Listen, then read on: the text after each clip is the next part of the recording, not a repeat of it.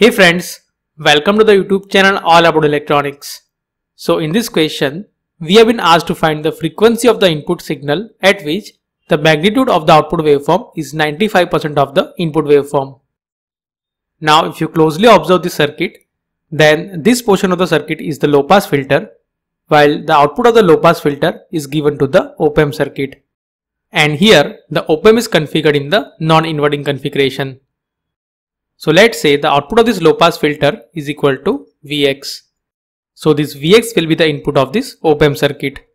So this output voltage Vout can be given as 1 plus Rf divided by R1 times Vx, where here both Rf and R1 are 1 kilo ohm.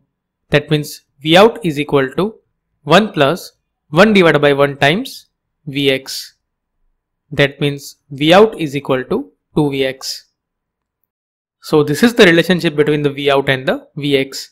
So similarly, now let us find out the relationship between the Vin and the Vx. So here this Vx is the output of this low pass filter.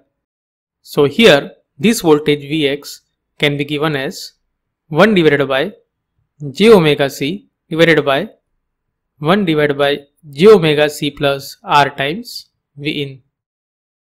So basically, by applying the voltage divider rule, we can find the value of this Vx. That means we can say that the Vx divided by Vin is equal to 1 divided by 1 plus j times omega Rc. So this is the relationship between the Vx and the Vin. Now here, the ratio of Vout by Vin can be given as Vout divided by Vx times Vx divided by Vin, where Vx is the output of this low pass filter. So here we know that the Vout divided by Vx is equal to 2, while the Vx by Vin can be given as 1 divided by 1 plus j omega Rc.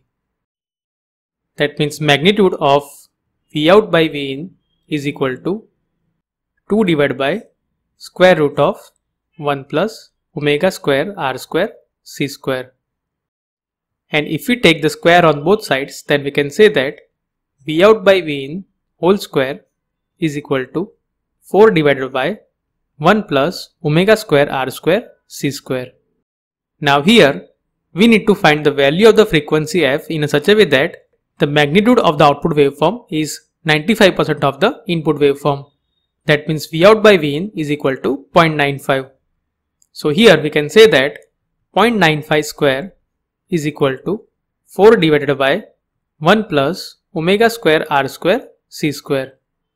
Or in other words, we can say that 1 plus omega square r square c square is equal to 4.432. That means omega square r square c square is equal to 3.432. Now here the value of r is equal to 10 kilo ohm, while the value of c is equal to 10 nanofarad. That means the RC time constant is equal to 10 to the power minus 4 second. So from this we can say that omega square is equal to 3.432 divided by r square c square. That means omega square is equal to 3.432 times 10 to the power 8. That means omega is equal to 1.852 times 10 to the power 4. Now we know that the omega is equal to 2 pi f, and from this we can find the value of the f. So from this we can say that the value of frequency is equal to 2.948 kilohertz. So at this particular frequency, the magnitude of the output waveform will be the 95% of the input waveform. That means for the given question, the answer is 2.94 kilohertz.